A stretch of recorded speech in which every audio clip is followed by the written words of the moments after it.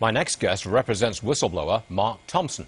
Thompson, whose job at the State Department is to respond to terrorist threats, testifying he was never asked to take part in meetings about the Benghazi attacks.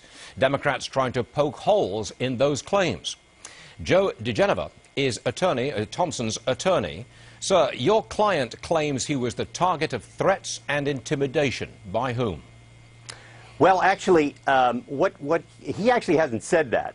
What he said is that he was kept out of meetings when he was the key person for providing the support to get on the ground support personnel to coordinate the activities of the FBI, military, and intelligence people. The most important thing about his testimony was he was excluded from meetings. He was never consulted when his tactical operation and strategic operation was refused admittance on the ground. He was never told why it was done. He was only told that the 7th floor, the White House, and the National Security Council had decided that they were not going to deploy this vital team, which has been deployed at every embassy bombing since the 1990s. Some Democrats are saying, hold on a second, there was nothing new, no big deal in those.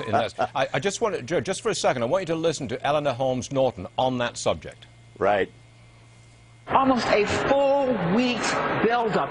For a while there, I thought they would have trailers before we got there. And then, what's the big deal here?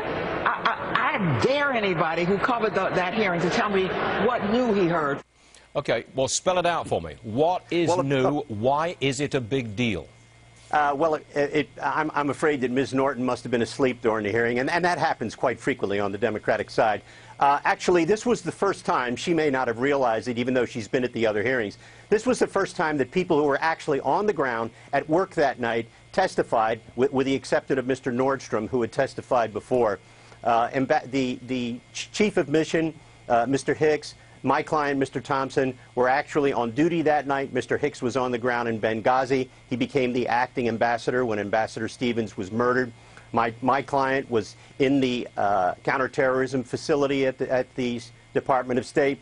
The committee had never heard from them before, and they revealed all sorts of new facts about how information was not shared, about how the military stand down. They learned about it, shocked by the fact that the military was not deployed. Yesterday's hearing, which lasted almost 8 hours, revealed an entire sheath of new on-the-ground information that people had never heard before. Now, Speaker Boehner is now involved. He is the Speaker of the House. Does that up the ante? And what is likely to be, what is possibly in these emails that he now wants released?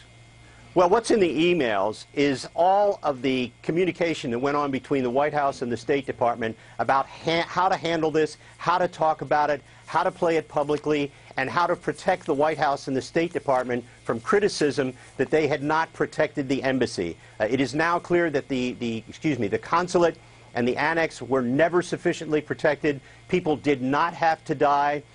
They did die that night, 4 Americans.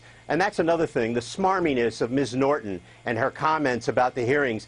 She acts as if nobody died that night.